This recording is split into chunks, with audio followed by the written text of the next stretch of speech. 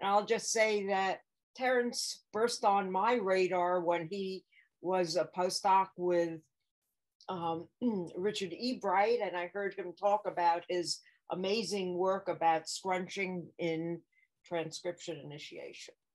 Terence. Thank you. I'm going to try to share my screen now. And in the interim, I will not sing happy birthday to Evelyn Witkin, but I am delighted to be here and so thankful for this opportunity and honor. I haven't met you personally, Dr. Witkin, but I know that you took the time to answer a letter I transmitted to you via Joe Messing in 2015 before your Lasker Prize. I visited Richard E. Bright at Rutgers. We had a nice time. And when Joe Messing said, "Oh, I'm going to have lunch with Evelyn," I said, "No, you're going to have lunch with Evelyn Witkin?" And so I quickly wrote a letter which described our work that you've heard a bit about, and then you very kindly wrote back a letter with a number of ideas and details that were not published in the literature, for which the students throw themselves on this letter. It's a historical memento. So thank you again. Can you see my screen? No? Okay. Oh, wait, there we go. That's my fault. Okay. Now maybe you see my screen? Yes. Yes. Good job. So thanks to Seth for an introduction. I'm going to be able to go through a lot of my slides very quickly. And indeed, this is the fruit of an extensive collaboration over the years with Seth and Nigel Savory. And it's led us to some very new insights, which help explain the mechanism for how your protein MFD is a Janus particle. It does two things at the same time. It does repair, but it also drives mutagenesis by potentiating R loop formation in a co-transcriptional fashion. And we've really been blown out of the water by this observation. And I think it has important ramifications for chromosome topology, gene regulation, and in general, the interface between R loop formation and transcription.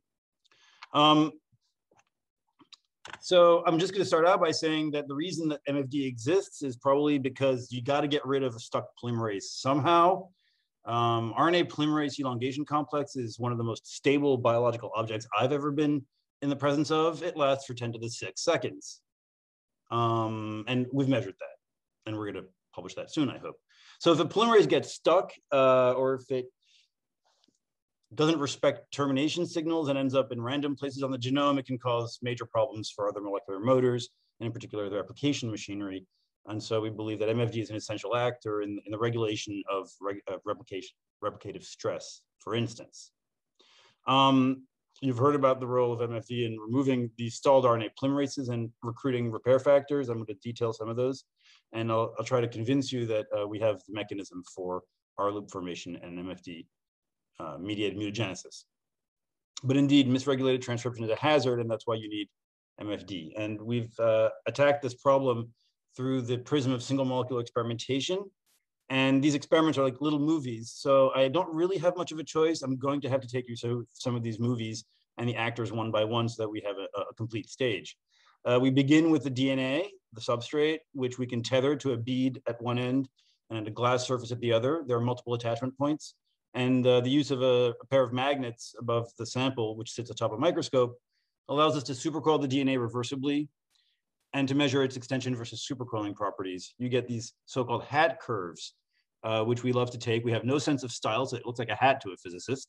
But the slope is important. The slope is very constant, and it tells us what the rate of formation of a supercoil is. It takes about 60 nanometers of DNA to form one of these loops, and that's because DNA is stiff. So that's the substrate.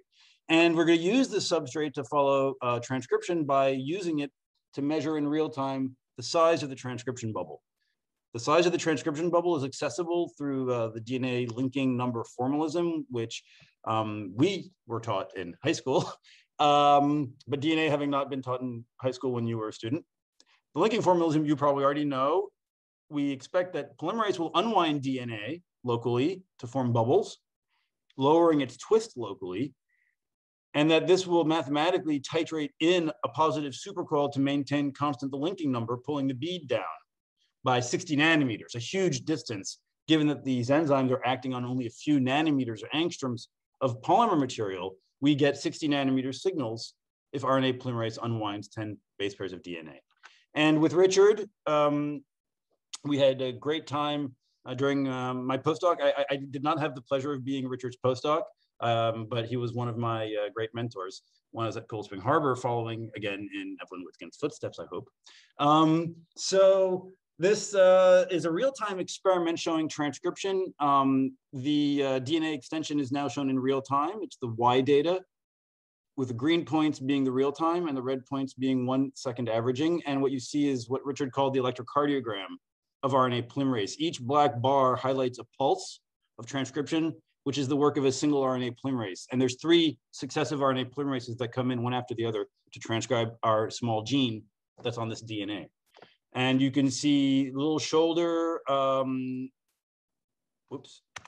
corresponding to open promoter formation, RPO, scrunching, the doubling in the size of the transcription bubble.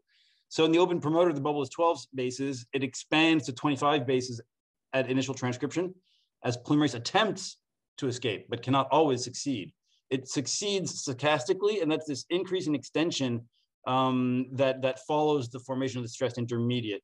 And if I remember correctly, I have annotation marks I can show you here. Oh, yes. But it went back. Okay, never mind.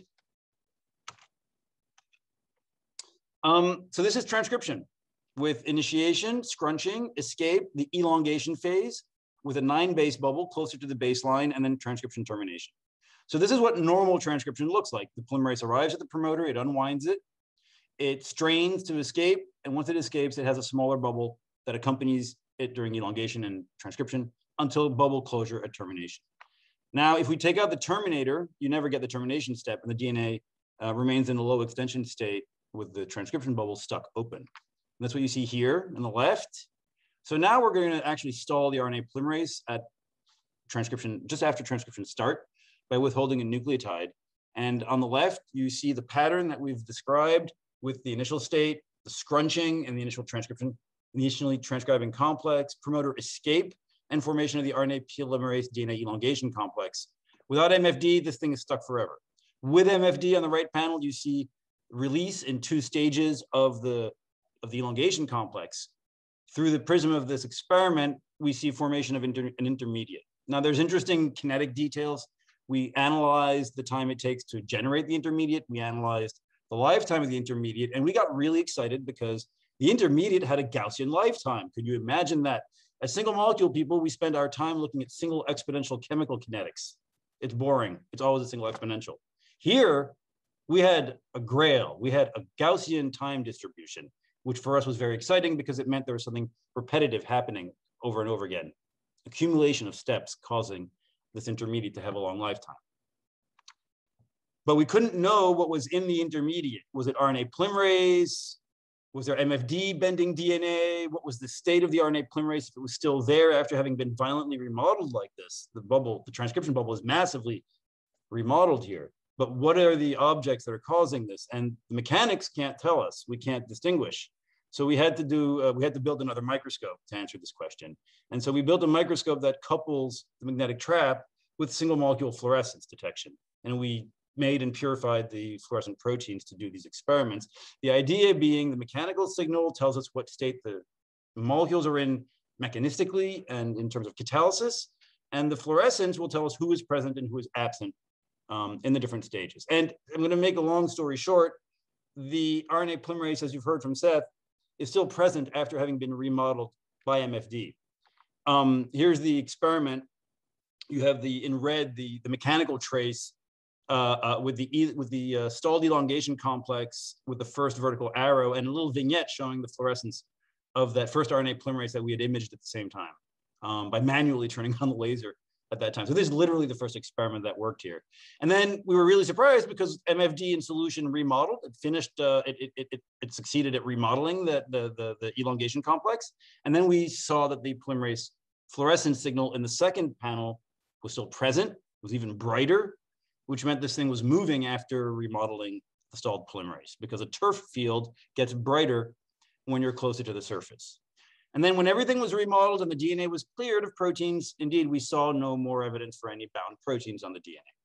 And we repeated this experiment, checking for the RNA, checking for MFD. And what we found is that the RNA is lost. The polymerase is present in this intermediate state, but the RNA is lost and MFD is present, as Seth has said. And so we had an inkling, as Seth has said, that this thing was that it uses translocation to push against polymerase and remove it, but then that something was still happening, that it wasn't done with its job. And what we did to see what happened next is, as Seth mentioned, we attached now the polymerase to a magnetic bead. We stalled it by depriving it of nucleotides, and we added back ATP and MFD only. So now when we see the bead, it's telling us what the RNAP is doing. As the RNAP is being manipulated by MFD. And indeed, this thing can transport the bead for 2 microns, which is 8,000 bases, actually. Precessive motion of MFD, because there's only ATP here. Under the action of ATP hydrolysis, MFD is dragging the bead down over 2 entire microns. It's going slowly. It has a 5 base pair per second velocity, a tight binding for ATP, about 10 micromolar, very tight binding for ATP. And this processivity, it won't stop. It won't come off of DNA, except if you add UVR-AB. So what we're seeing are the handoff processes. We can reconstruct step by step the handoff processes. I have to leave you with a cartoon at this stage. We have the stalled RNAP, MFD displaces it and activates. And that's the orange MFD now in the 3rd line. The activated MFD has removed the RNA polymerase.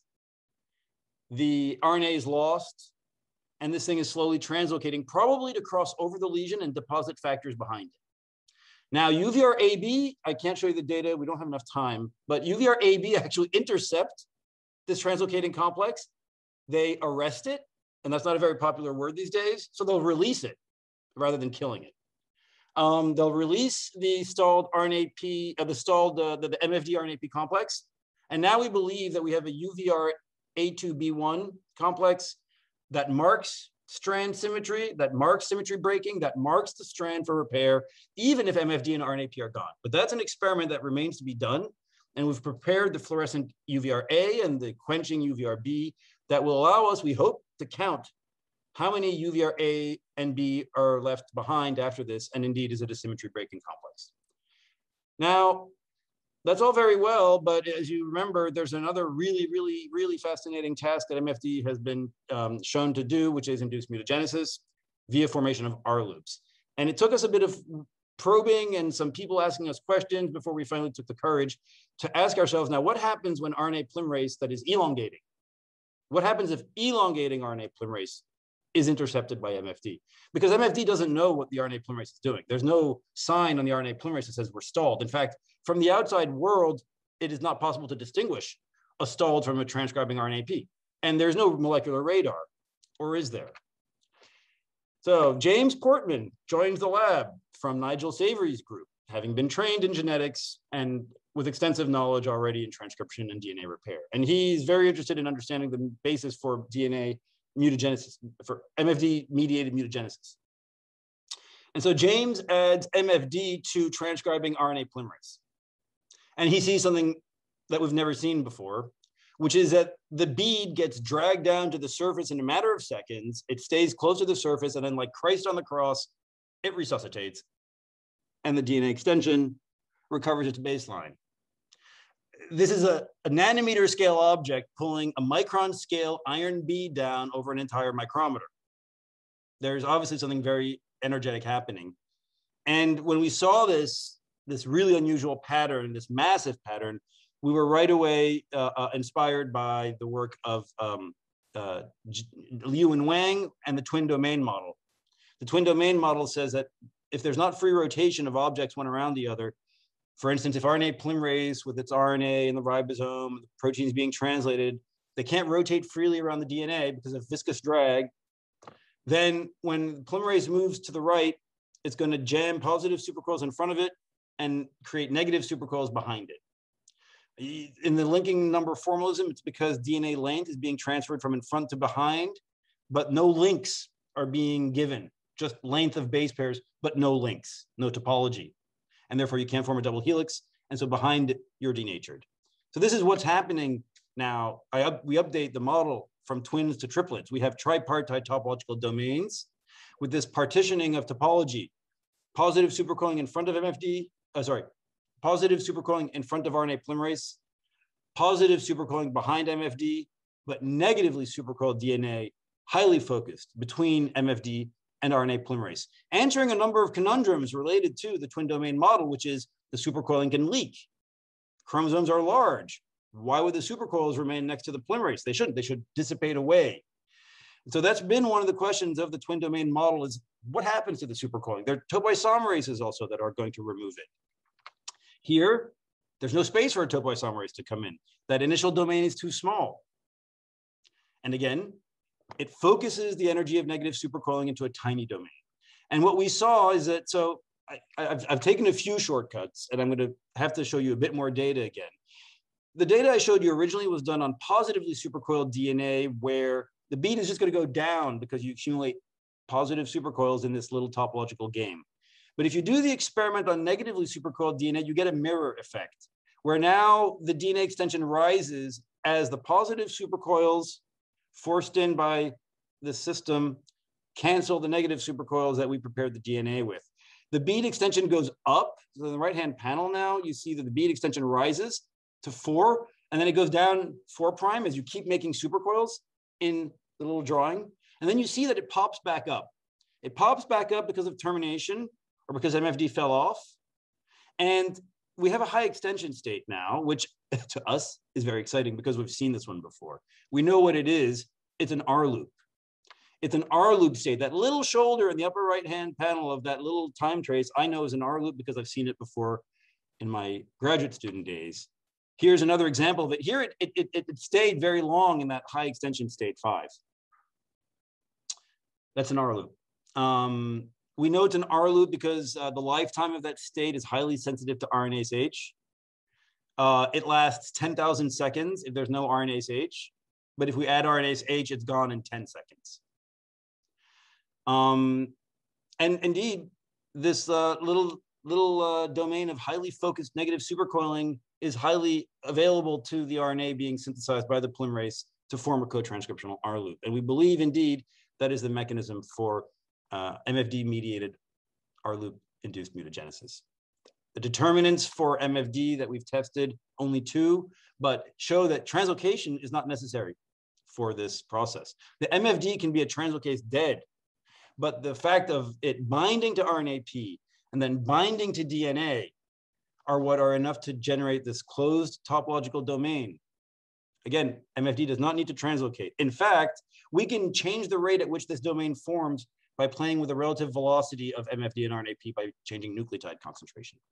However, docking to polymerase is essential. If you have a docking mutant, it will never be able to form this triple domain. It will not be able to form a closed topological system and generate these negative supercoils. With Nigel, James, Gwen, and a couple of other students, thanks to the strains produced by Dr. Hastings, who describes it in Wimberly et al. As some of the early work to try to get at the mechanisms behind MFD-induced, R loop-induced mutagenesis. We confirmed these determinants. So this is a Lac-Revertant assay. It shows on the left that indeed the wild-type bacteria that contains MFD will evolve adaptive response, and you'll see colonies able to consume LAC even though the LAC gene was mutated. So they've come up with a mutation that allows them to consume LAC. The wild-type MFDs have a certain rate at which this can happen, 2,000 colonies for 10 to the 8 cells. But if you take out RNase H, this phenomenon gets much stronger, again, because RNase H is there to remove the R loops. And if you, but removing the RNase H has no effect if MFD is not present. So the essentiality of RNase H depends on MFD, it turns out. And the determinants that I described are confirmed on the right panel, where again, what we show is that the translocase dead RA953 MFD is still capable of forming these R loops. So again, it's not dependent on translocation, but it is dependent on contact with RNAP and formation of this closed topological domain and the LR499 mutant in green does not induce high levels of R loop-based mutagenesis. So indeed, the system just continues to astonish us. This is one of the best mechanistic explanations I've seen for how co-transcriptional R loops may form. And it's your protein MFD, which is responsible for this. And we believe that the impact on human health and disease is going to be potentially important.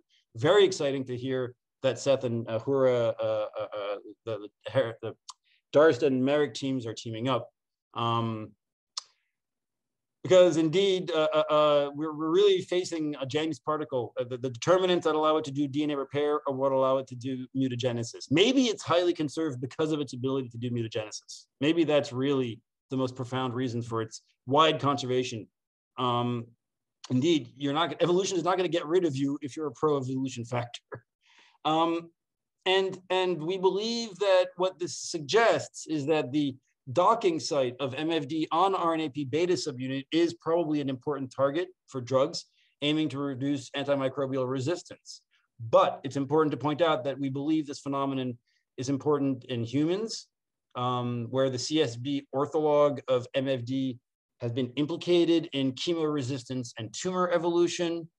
And so we're currently actually exploring whether or not CSB is also driving R loop formation at the same time as it tries to do DNA repair.